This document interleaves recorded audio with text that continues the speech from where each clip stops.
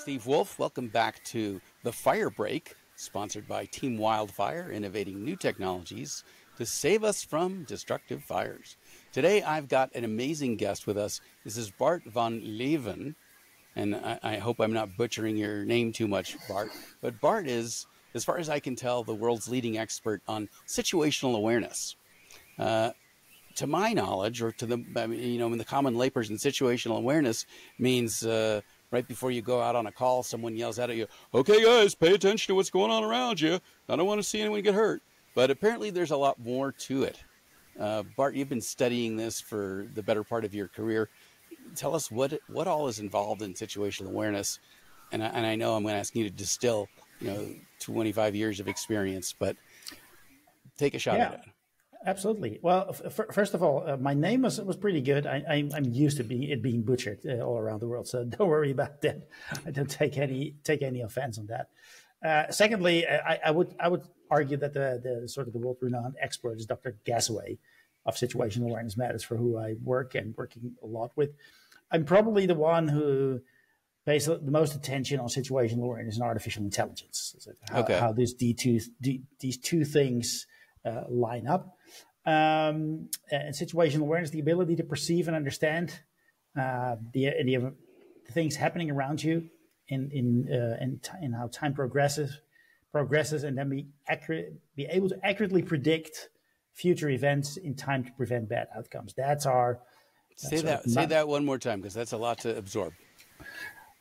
Situational awareness is the ability to perceive and understand the things around you in relation to how time progresses, and be able to accurately predict future events in time to avoid bad outcomes. That is the tagline from Situational Awareness Matters. That's our definition that we use. And you can dissect that in four main categories: perception, understanding, time, and prediction. And with all these four elements, there's more than 120 barriers for first responders or people who work in high-risk, high-consequence decision-making environments that can actually hinder proper situational awareness. And that is what we at SA Matters are all about, teaching firefighters, but also people who work in oil refineries, line workers, which is more or less related to wildfire, I'd say. Sure. Department of Transport, you name it, where people can have severe risks and high consequences of the work they're doing. We can help them. And my specialty is sort of the IT background. I even trained people who work in network security companies. Although they do not suffer from personal harm, like firefighters, if a payment system of a country goes down because people are not paying attention, the consequences are still big. There's unlikely that people will get killed, but still, the effect on society is still severe. So that's killed still from the rioting, right? Yeah, that's what we made to believe from movies, but most of the times it will not turn out that bad. I mean, we have payment outages now and then, but it's still the idea of that. People think they understand what they see, but they're actually not seeing that, and they're being hindered by any of the barriers. I see. And my tie-in with artificial intelligence is that a lot of companies out there claim to create smart software, not per se artificial intelligence, that claims that they can improve situational awareness without these people creating this actually being aware of the 120 barriers, 120 plus barriers. Okay. So you said there were four categories of situational awareness? There's four elements that are come into play when it comes to situational awareness. And you can recap. Perception, understanding, prediction, and overall there's time. Time so I'm raking up leaves on the railroad track. First, I need to perceive there's a train coming towards me. Well, you need to see the train, and then from if the train getting bigger or smaller, you need to understand it's actually coming towards you. Prediction. No, that's the understanding. Understanding what you're seeing, and the prediction is like I got a minute and a half to leave this track, or I'll be, tomato soup or whatever. yeah, exactly. Okay. And obviously, the time part is that if somebody would say to you while raking the leaves, it takes another 5 minutes for the train to come, it will be really hard for you while raking the leaves and paying attention to what you're doing while raking the leaves to keep track of time. Okay. Oh, it's here quicker than I anticipated. Right. That's where the time part comes in. Okay. And I imagine this happens with wildland firefighters, right? You're fighting a fire and you think the fire is a certain distance away, and therefore you'd have a certain amount of time to get yourself to someplace safe. And then there could be a misalignment of your reality of time. Absolutely. Or the facts could change and the wind could pick up and the fire could all of a sudden be coming towards you much faster. Yeah. And mind you, I have no experience. I'm an urban firefighter for all my career. For 27 years, I've been doing this. I have no single minute of experience in wildland firefighting, but I can translate some of the things that I've done in urban, have seen in urban firefighting. So yeah, please do. So when you say, well, you're a wildland firefighter and standing out there and looking at the fire and think, oh, I got a couple of minutes to do something, and then suddenly your chainsaw chokes and you get fixated on getting your chainsaw up and running again, for example, this will distort your sense of time. So you'll be focusing on this task of getting the chainsaw up and running again, and you cannot keep track of time, and then suddenly the fire is quicker at you than you anticipated or that you thought it would be. And the sad thing is that if you look at a lot of NIOSH reports and line of duty death reports, human factors, situational awareness is one of the key factors that sort of hurts or kills firefighters or first responders or anybody who works in a high risk, high consequence situation. And I think one of the important things and what we do in the trainings we provide, so we with situational awareness matters provide trainings in the US, is that we want to make people understand that you cannot judge from what you see. So if you see movie clips, if you see a movie clip on YouTube from a firefighter going through a roof or any bad thing happening, if you look through the comments, it's just judgment. Yes. And as Dr. Gazaway says, it's seek not to judge, but seek to understand. Why did the things the firefighter was doing at the time make sense to him? Okay. My statement is nobody gets in a big red fire truck to mess up. No, at least right. I hope so. And if somebody does, then we should get rid of him. But that's never the intention of any crew that gets hurt. No, everybody goes out of the station to go home with everybody they're left with. But sometimes it goes horribly wrong. And they made decision that looked logical for them at the point of time. But in hindsight, it was the wrong decision. How did they think it was the right thing to do? And that's where the 120 barriers come into play. They can be organizational. They can be the way they organize their work on scene. They could be stress. Could be a lot of things. And so could you name those 120 things for me? No, sorry. If you would have said you would put me on the spot, then certainly I would put a list on my screen and read them out.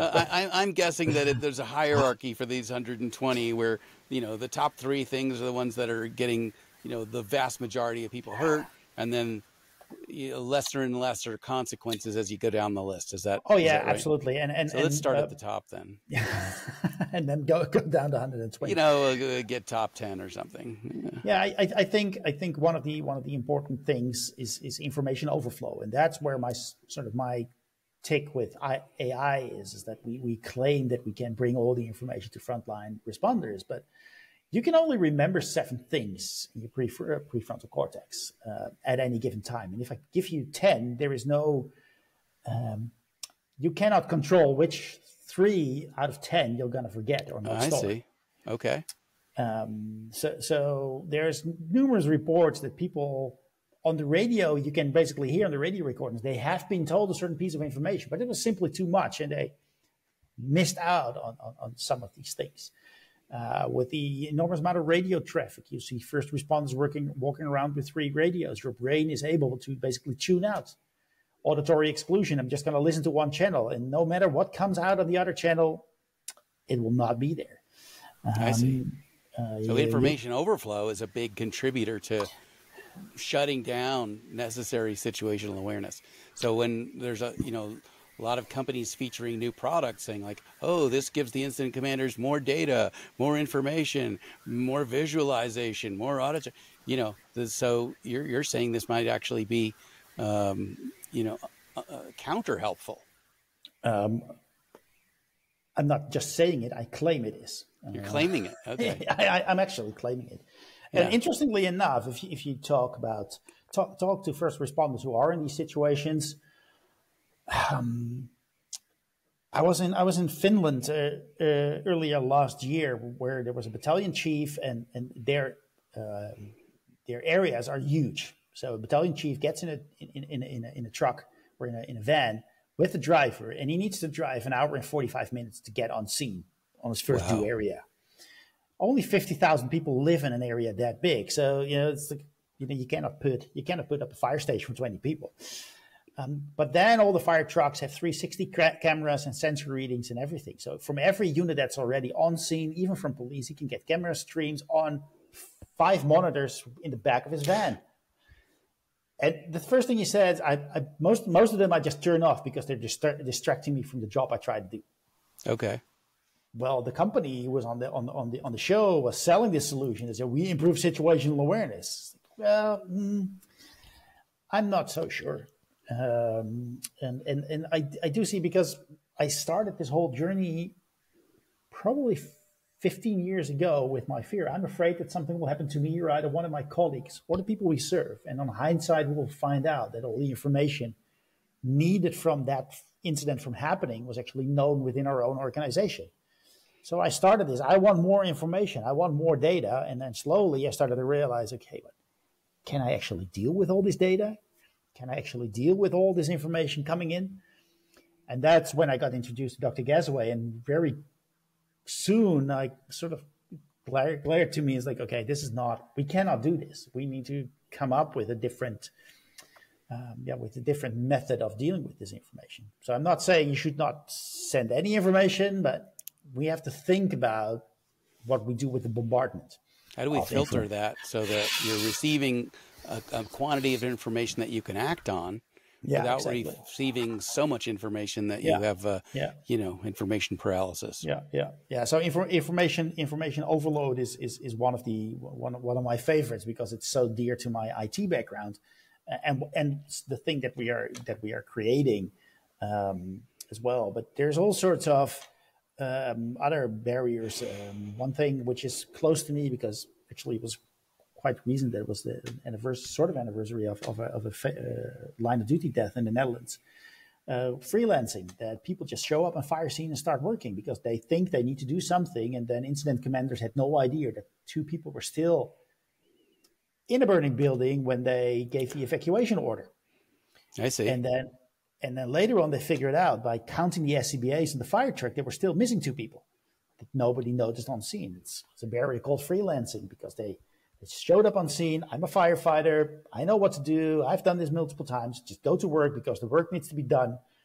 But you have no idea about the big picture. You have no situational awareness. You have not heard incident command say, well, maybe we should evacuate the building because of the structure integrity, for example. Right.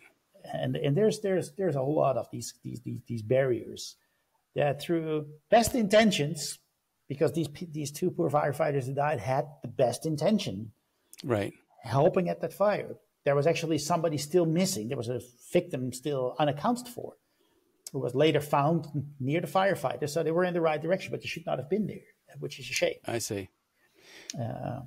So learning about how situational awareness works and what the barriers are to accurate perception and decision-making process, to what degree are people able to implement that knowledge so that they get better situational awareness?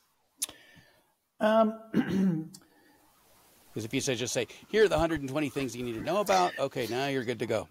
Yeah, so when we provide the trainings, and one of the things I always say is, like, I have good news and I get bad news. I'm not gonna tell you all the 120 barriers in the training, because you're not capable of remembering them.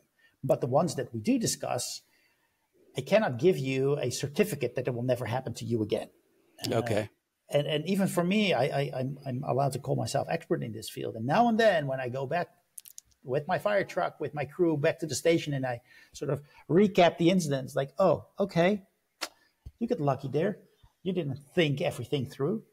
So there is no guarantee that you can train people to always have proper situational awareness. But what we did do in the Amsterdam Fire Department where I work, in 2015, we almost lost 2 firefighters in a relatively simple fire, not one of your freak incidents. And that basically shook the fire department. And we created a program, or the fire department created a program which is called Stop and Think. Okay. That was really, okay, before you put your head down and just run in, think about, is the thing that you want to do really the smart thing to do? And from that line on, I invited Dr. Gasaway to come over to Amsterdam to talk about situational awareness. And so our relationship sort of grew stronger. And then I started to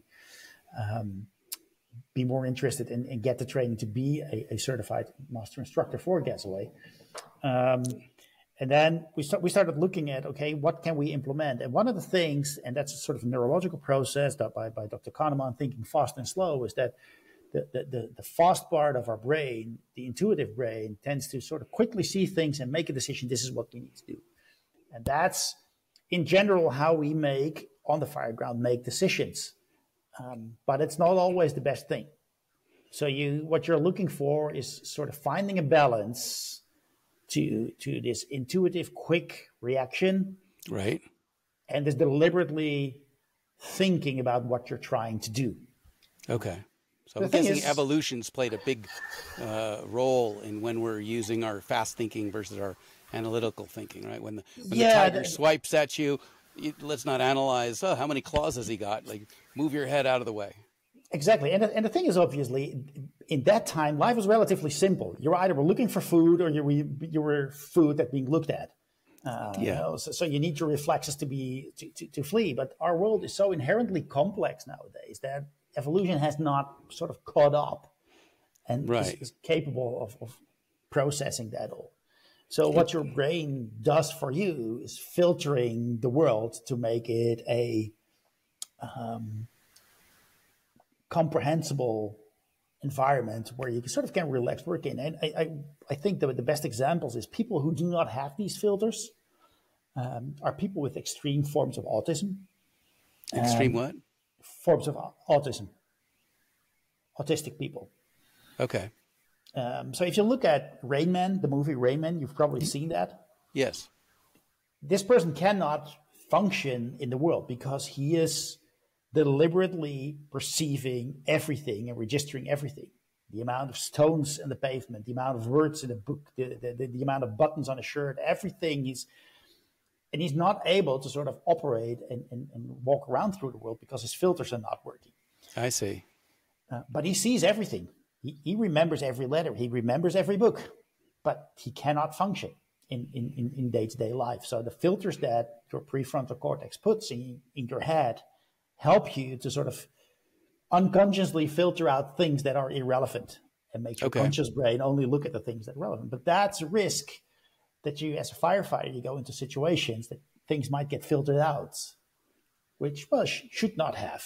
And that's where you come to the point. It's like, how could they do that? Well, some of the stuff that you see while looking at this video, for some reason, is filtered out from their perception. So they have a different understanding of the environment they're in, make different predictions, and they fail miserably.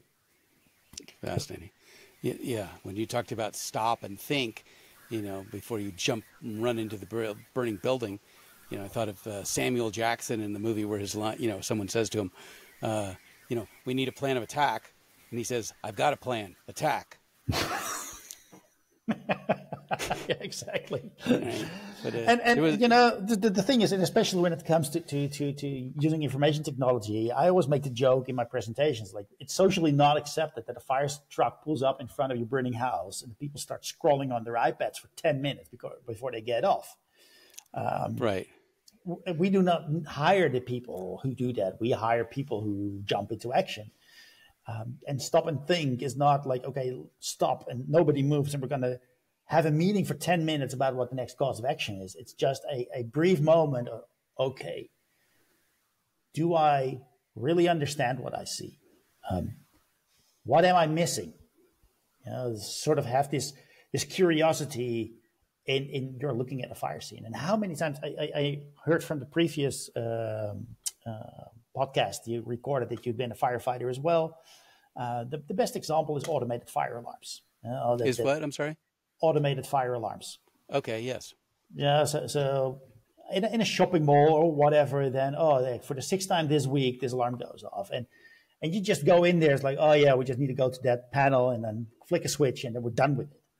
If that happens enough, you're not wondering anymore while you're walking. You're not curious anymore while you're probably not even looking around when you walk in. You're just like, we're just gonna walk to. This is something that happens to everybody. It happened to me early on in my career that I got caught up with that problem. It never happens again because I got almost badly hurt very early on in my career. But this is something that's really common. People lose their curiosity on the fire ground and then get hurt. So it's like the security guard at the bank, right? 10,000 times he goes to work, there's no bank robbery. So yeah, exactly. You lower your expectation that something bad's going to happen. Yeah, exactly. And obviously for bank guard, you sort of hope that nothing happens. And if you're in the fire service, when the alarm sounds, if the pager goes off, something bad has happened. So you're always be on guard. So what are the steps that you take? Do you, give yourself a 5-second ritual? When I hear the pager, remind myself X, Y, Z. You're going into a situation that could be very dangerous. You might not get home if you don't pay attention to what's happening. Yeah. How do you talk yourself into being more situationally aware in a quick way so that you give yourself a little refresher in it every time? Is this what I expected? Is this what I expected? That's one of the first things that I ask when I come on scenes. Like, you build sort of an image in your head, and when you go on scene, it probably looks like this. And then when you arrive on scene, my first question is, okay, is this what I expected? Does it look anything like I expected? Is there something odd going on here? And when you get a lot of information, either from dispatch or from your information system, we tend to be acting upon that information. And I try to figure out what's the stuff I do not know. What part of information would I like to know, but I haven't heard? Because that's where your hidden risks are. Nobody knows about that. And and it's not a wildfire thing, but with sort of the renewable energies, are there solar panels on the roof? Nobody told me there's solar panels on the roof. I have no idea if there's solar panels on the roof, but it does influence, how the electricity system in the house operates. Even if we think we flick the main switch, it's still getting power. Back-fed, right? Exactly, these kind of things. I see. Okay. So with regard to our ability, our ability to process, quantities of data that are greatly exceeding anything we've ever had to do before, I think it sounds like we make a lot of assumptions erroneously that we can handle more data than we think we can. And I read a book in my 20s. It was called Breathing Space. And it was talk about how to have more of a sense of not being under so much pressure all the time, and information overflow was one of the big culprits in there. And a fact that they pointed out in this book, they said that there were more data points in a single issue of a Sunday New York Times than most people would come across in their entire lives 200 years ago. Oh yeah. And yet we sit and read it and think like, oh, I got all this. Yeah, and our brains didn't evolve in these 200 years to be capable of dealing with that. That's right.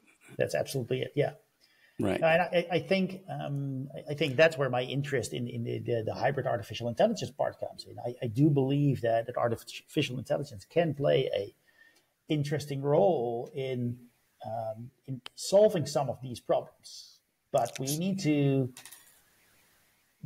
be very cognizant of some of the challenges ahead.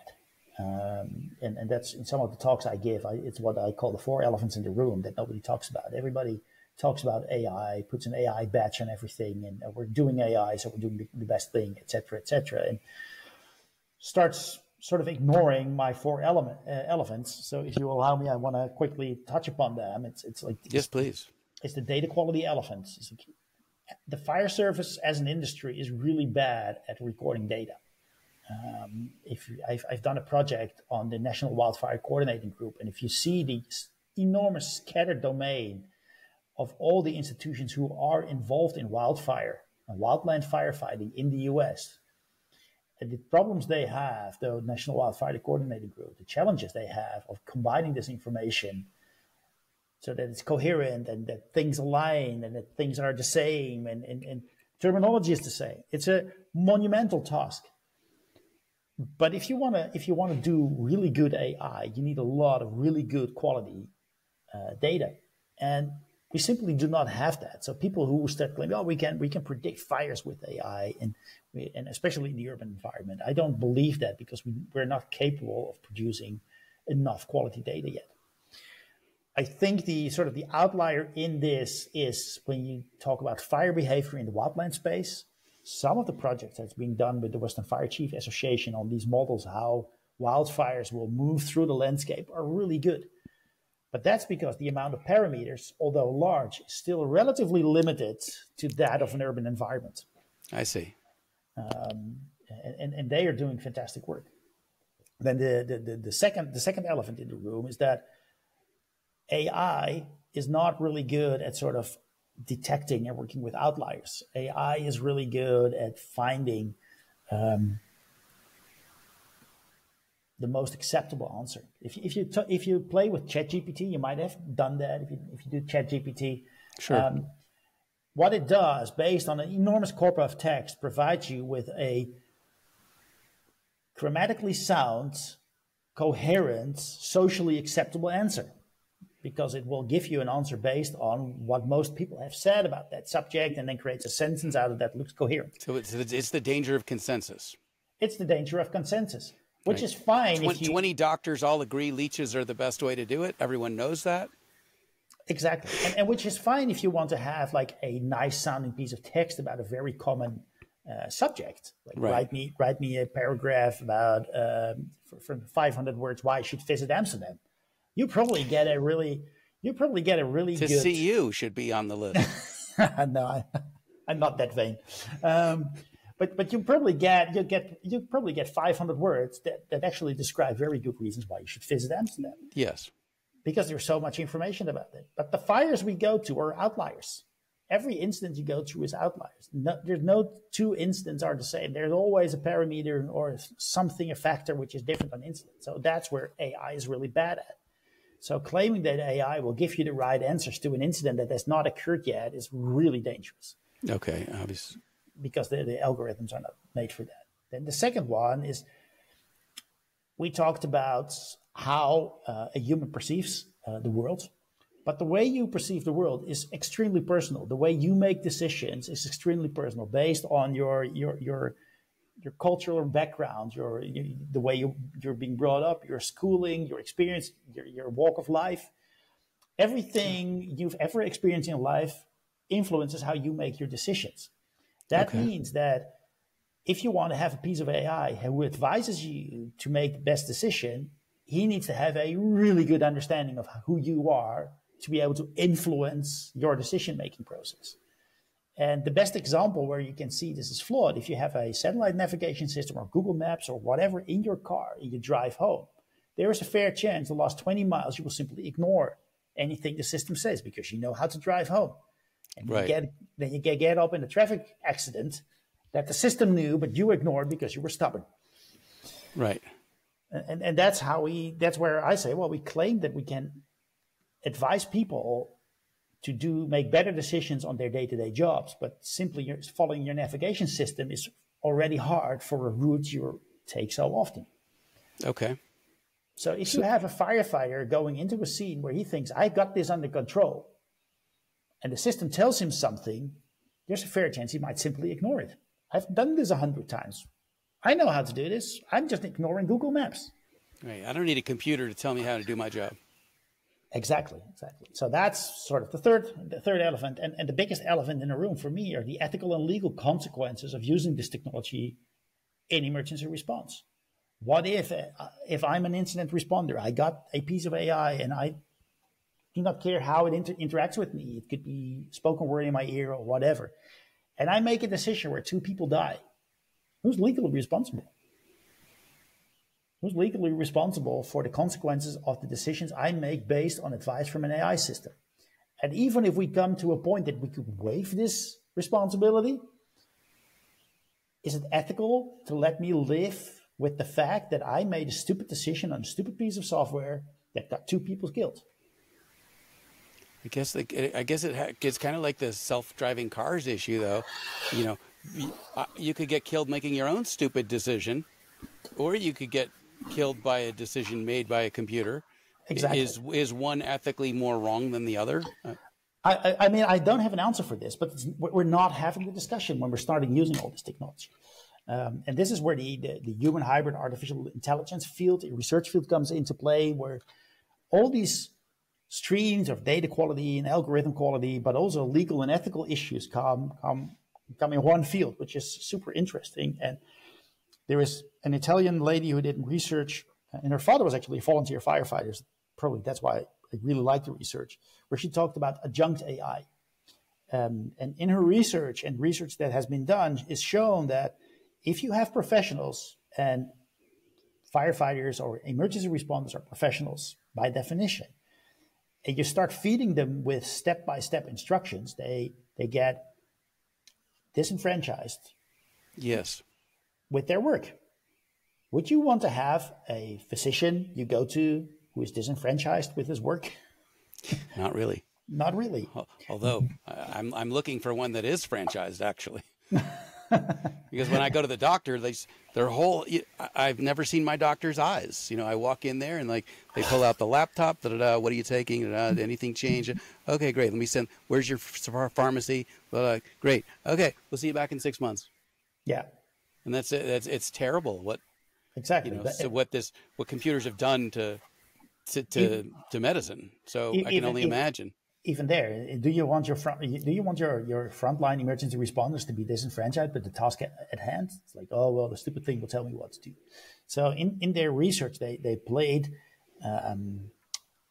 they tried a method where they said, okay, let's see if we can organize some sort of a dialogue with the experts, where the system might give hints, but do not tell exactly what to do. And that's a field which I really like. You know, I do not believe that smart algorithms can actually accurately predict what's going to happen on a fire scene. But if they're based on the information they have and the reasoning they can do, say, well, this might not be what you expect. You might want to do a stop and think moment and sort of have a second look at it. It gives me the freedom to say, oh, okay, let's have a look. And that's like, well, I have no clue what the system's talking about. Or it could be like, oh, I didn't see that. Thank you. And if you build this relationship in a proper form and train the people to use that, I think there's good use cases of using artificial intelligence in that way. And one of the things that I've said early on in this sort of endeavor of mine of bringing more information to the front line is that my dream user interface in the front of a fire truck is a big screen with 5 lines of text with big enough font that even my colleagues who wear glasses and or have poor eyesight at night can still read it, like fonts like this big, with a maximum of 5 lines of thought-provoking things. You need to think about this, or have you thought about that? But also, the screen could also be empty. If the AI thinks, oh, Bart's on the front of the fire truck, he's being sent to this incident, I find no weird stuff about this. He's a professional, he can deal with this. Because then the screen's blank, it's like, okay, there's nothing to tell me. But when we go to an incident and there's 2 lines on the screen, it's like, oh, wow, that's interesting. Right, because they store fireworks in the basement here. Good to know. Whatever. Yeah. The facade is a small shop, but it's 20,000 square feet. You know, it's like you might want to send your firefighters in with a line. These kind of things that could certainly help, because one of the problems you see with sort of the stationary, basically every incident command system nowadays looks the same all day, every day. It's like a map, Okay. and so there's a fair chance that you start filtering it out. The system never gave me useful information, so I'm just gonna ignore it for a bit. So This sounds like a.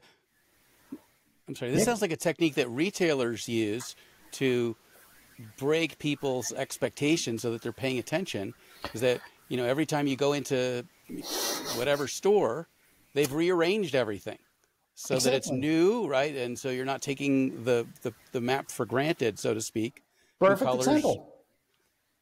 Perfect example. Oh, that was not here before. Oh, let me have a look. There's an action item. Oh, it's really cheap now. I just buy it. I mean, that's right. So they have to get your attention in order to have you make that decision. And if it's the same all day, every day, you just start to ignore the line with the cookies because it's bad for you. So I'm just not going to walk in there because I know it's there. I'm just going to evade it. Or you go for the line with the cookies. Oh, yeah, okay, that could be the other option. Right?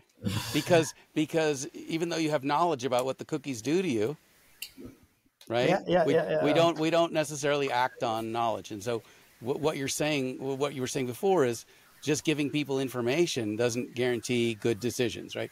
Or else we wouldn't have the levels of diabetes and lung cancer that we have. I told him not to smoke. What else does he need to know?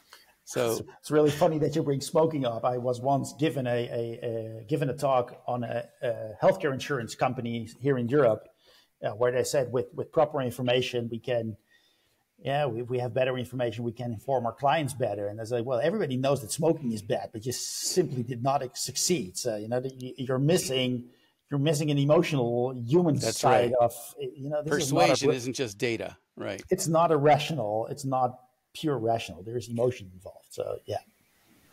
So what did you come up with the smoking thing? I don't have an answer for that. It's more that I like to what's the English expression? To throw a stick in these kind of discussions, like the whole throw event, a wrench in the works, whatever. Exactly. Right? Yeah. The whole event was about how data is going to improve. How is their healthcare perspective, and I was like, well, there's a couple of things that everybody knows, and from the fire service, there was Dr. Burton Clark, he'll be on the show next month. Ah, perfect. And he says, "Oh yeah, all this advanced technology. Do you wear a seatbelt?" So you're trying to spend enormous amounts of time and money to create really advanced technologies to keep firefighters safe. But the simplest thing, which is in the fire truck for 40 years, that keeps firefighters safe, you're not using. Why would you use AI? Right. It's a cultural thing. So I have to admit, that's the first time that I started looking. I was like, oh yeah, I don't wear my seatbelt all the time either. And I'm wandering around the world saying how AI could be of benefit to me, and I'm not wearing my seatbelt. It's like, right. I started wearing my seatbelt. So that's a place where actuarial data could be useful because it teaches you to focus on the thing that has the most likely consequence on your survival, not the thing that's shiny, best marketed. Yeah, exactly. Yeah, absolutely. Right. Because nobody makes money off of telling you not to smoke. No one makes money off of telling you to wear your seatbelt. Yeah. Right? Whereas there's a lot of money to be made selling your department and a new AI system or the latest infotech. Yeah. I'm curious if I end up in a flame war if you post this on social media. But so if you only had a couple of minutes with a new fire crew, and they're the alarm's going to ring in 5 minutes, how would you summarize? What would you tell these guys and girls to increase their likelihood of coming home alive? Like, how would you distill down, your, right? Because if you try to unload your 25 years of data on them, you're going to do to them what AI could do to them, right? So how do you summarize it? I think the most important part would be the stop and think. If you go with senior firefighters, they have so much in their backpack on which they can use to assess the situation. Newer firefighters simply do not have that. So take a deep breath. And it's actually one of the first lessons I got learned when I got my first fire station assignment in Amsterdam. One of the old firefighters kept me back and he said, look up before you walk in. which is brilliant things like stop, look up, sort of quickly absorb the building. Like, what are you running into before you run in? It's a stop and think moment. It was not called like that, but it was a stop and think moment. And I kept doing this. Like, okay, what is it that I'm walking into? So it's kind of a stop and observe. Exactly. And because stop and think, okay, what am I supposed to be thinking about? Well, that's the whole perception, understanding, and prediction part. The four sort of guidelines I give to people for general situational awareness is be in a state of wonder. For every incident you go to, be as if it's your first time in Disneyland as a 4-year-old. That's great. Be in a state of wonder. Stay curious. By the time you start to think, I've seen everything at this incident, that's when it's going to bite you. So stay curious up to the moment that you step in with your whole crew in a fire truck and go back. Be critical. Be critical about your own judgment and your judgment of others.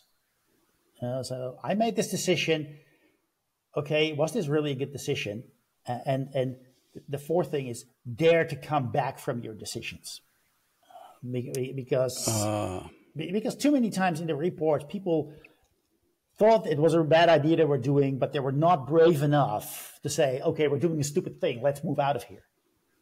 So make your decision, be critical of them, and then when needed, get out and make a new plan, or get out and give up. But I know, talking to you as fire audience, this made me get tomatoes and torches and pitchforks. No, this is great. Like, be brave enough to know when it's time to change your mind. Exactly. Be brave enough to know when it's time to change your mind. These are the four things that I would tell younger firefighters: wonder, curiosity, judgment, and brave enough to step out. That's probably it. That's an amazing takeaway. Okay. Well, Bart, I am entirely fascinated with the studies that you've been doing for so long, and I'd love to have you back on the fire break again, because this is such an important topic. Absolutely. We get lost in the technology, we get lost in the IT, and we don't realize that the weakest part of the system is the one between our ears. Exactly. That's the one that gets us killed. Yeah. So one of the things that I'm still. You've been in the movies, right? Yeah, many times.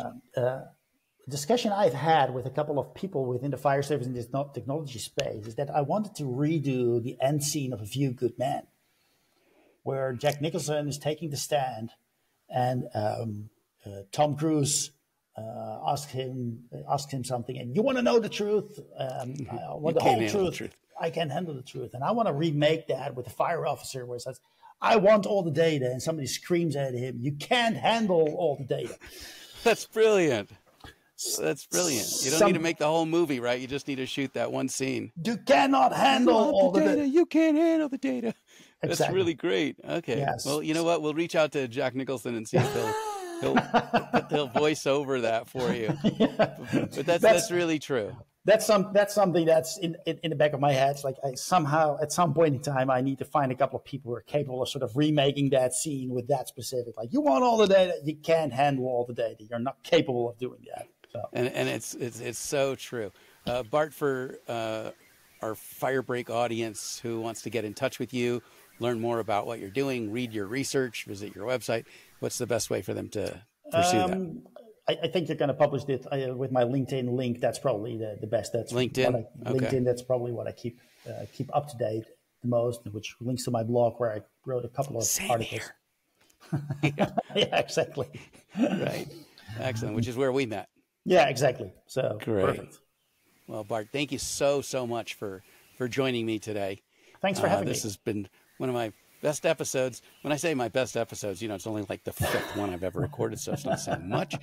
But thanks so much for joining us, and the entire disaster response community has so much to learn from you. So I hope they follow up. I really do. It was my pleasure to be on the show. Great. Thank you so much, Bart. You've been listening to or watching The Fire Break with Steve Wolf. We're sponsored by Team Wildfire. Join us back here on our next episode. Thanks so much.